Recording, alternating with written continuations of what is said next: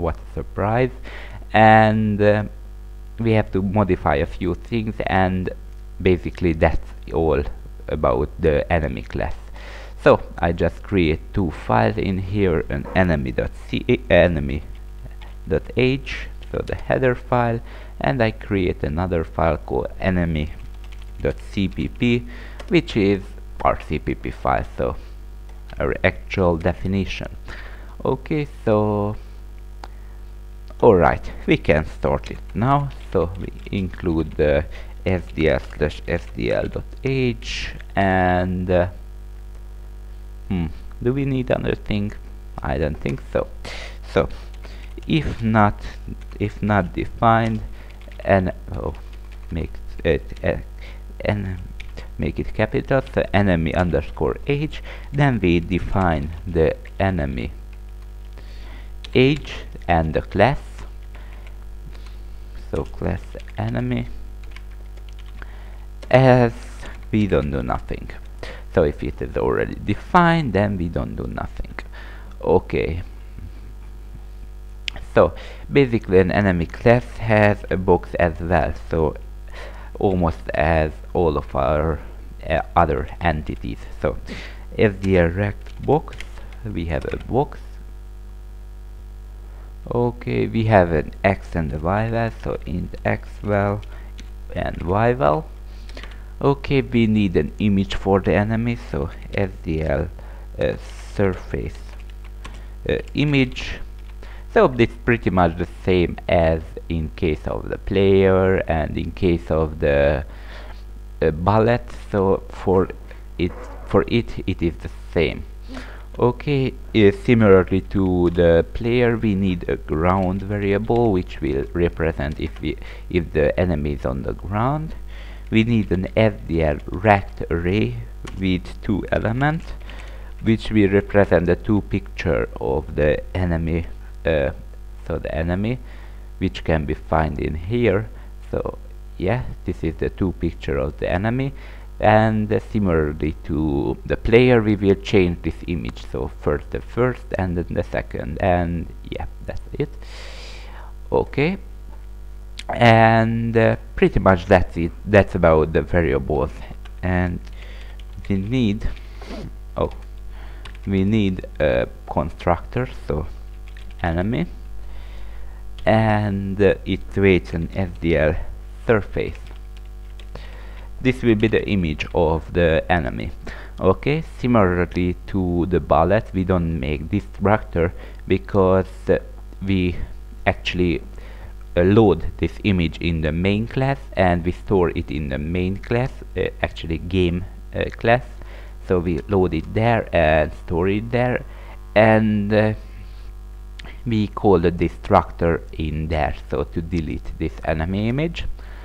Okay, it need a move, so void and move, similarly to the others, and its weight, these are vector, so we need to include the vector because as it not know what the vector is. So vector, so fdd : vector, it has an std : vector and integer. Okay, and it's actually with a reference, and yeah, that's it. Okay, it needs a show, which is as simple as always. So void show SDL surface, which will be where to show it, so it will be the screen actually. Okay, and then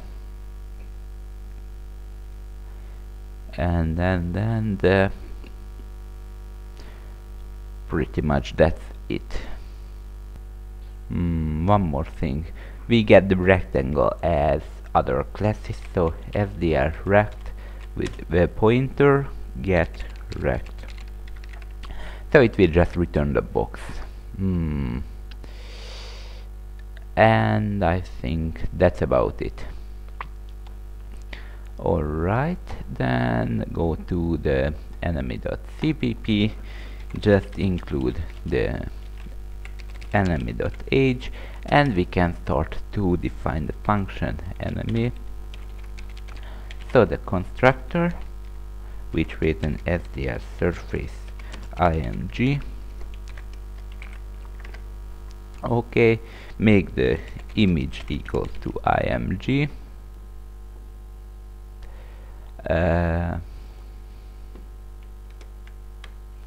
Okay, image to img. Make the box x, and so set the box. Actually, to set the box we need to get the coordinates for the box in the constructor, not just the image. We need an integer x, an integer y, and if we are here, just set the x and the y speed. So int x val, and int y val. That's it. So we need to get a few more variables. So int x, int y, int x val, and int y val. That's it. And box.x equal to x, box.y equal to y, box.width equal to I don't know, image x divided by 2, I guess, and box.height equal to image height. Okay, and what else should we set? The x val equal to x val, the y val equal to y val. So pretty simple and straightforward. We just set all of the variables, make the ground equal to false at the moment, and we set the clips. Okay, I have to open it. Okay, it's 40. So clips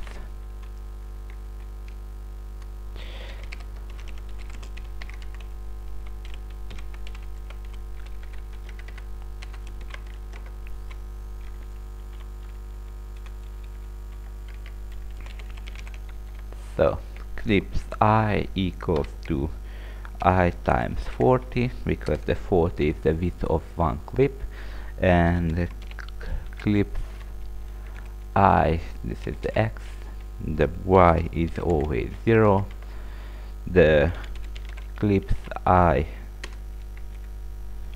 width equal to clips I height equal to 40, and that's all. We set the clips and we set all of the other variables. Okay, so the constructor is ready. Go to the show function.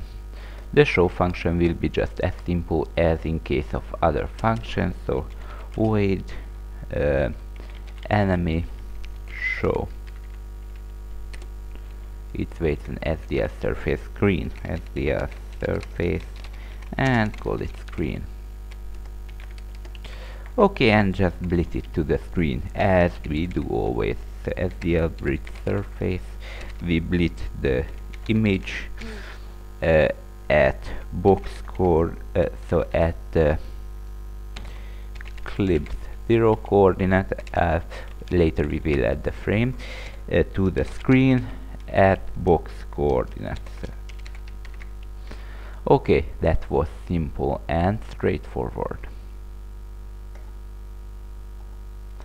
Make the getRect function, because that is simple as well. So SDL rect enemy getRect,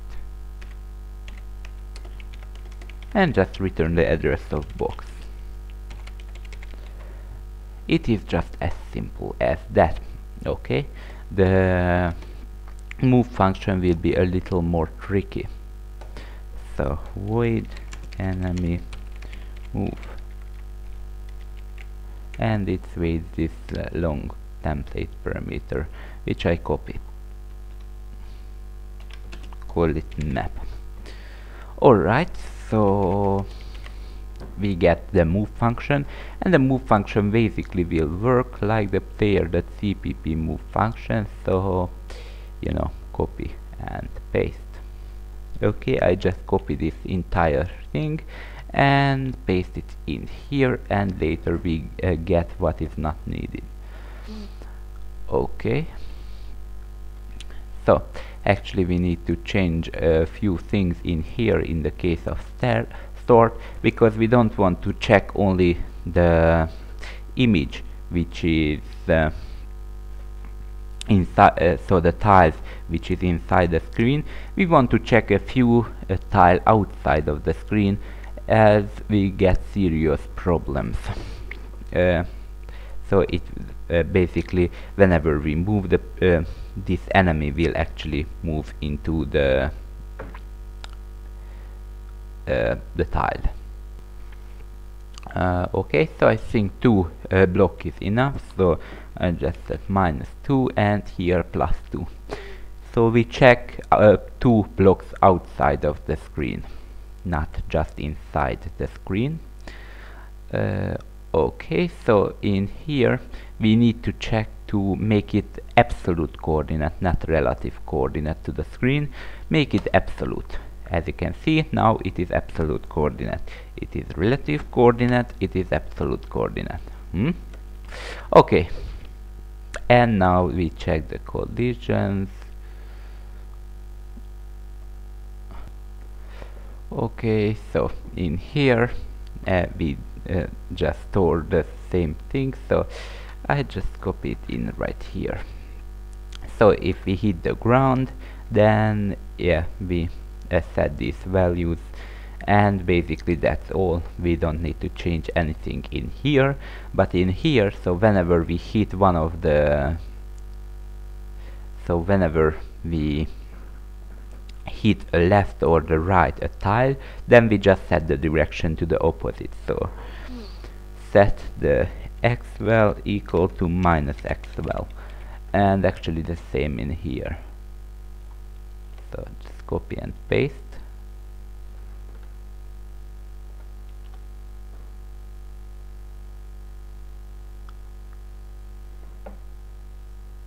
And we just delete the last check because there is no way to collide in upper us.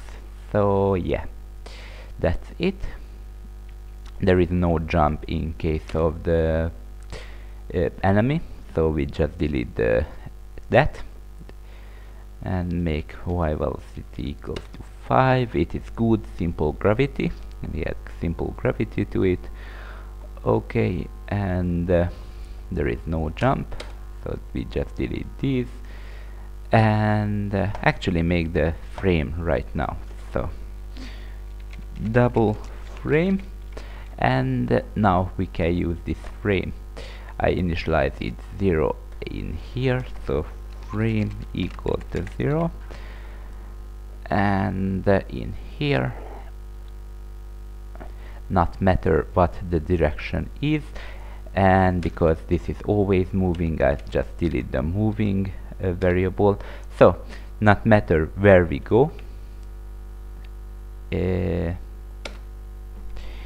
if frame is greater or equal than 1.4, then I set back the frame equal to 0. So basically it's not matter where we go, we do the same thing. And then we just go back to show and show the clip and round it to a whole number. So frame plus 0.5, that's it. And add an enemy somewhere. So in the game.cpp, actually the game.age, I create a new vector for the enemies. So std vector, and this will contain enemy pointers, and call it enemies or enemies. Yeah, call it enemies. Alright, and just create one enemy in the constructor for now. So